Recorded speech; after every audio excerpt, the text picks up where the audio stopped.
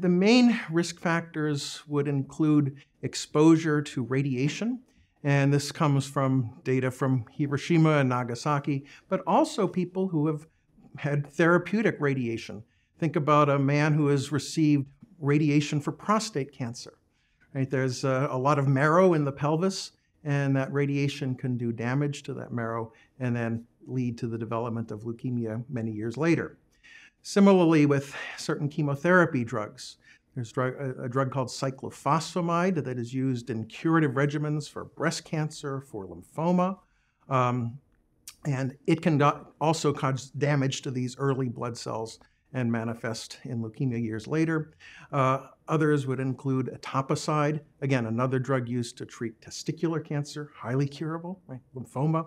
So certain exposures such as this, chemical exposures as well, generally industrial solvents, things like benzene and toluene. So these are the things that can lead to leukemia. There are certain inherited conditions that can also do this. It's rare.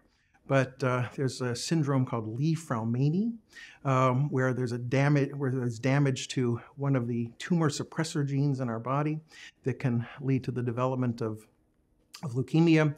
Also, other genetic predispositions like Fanconi's anemia, but these are relatively rare. Generally speaking, AML is not an inherited disorder. In terms of potential causes for AML, we usually don't know in an individual patient what caused their AML. It's almost impossible to define. There are known issues of exposures in the population, such as exposures to higher doses of radiation, exposures to other chemicals which have since been taken out of the workplace and most everywhere in this country. Things like that we knew in the past did increase one's risk of having leukemia.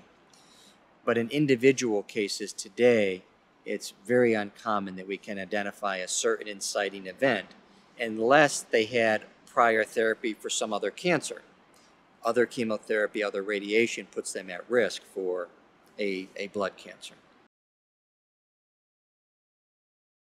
The average age is generally older. People are around 60, 67, 68.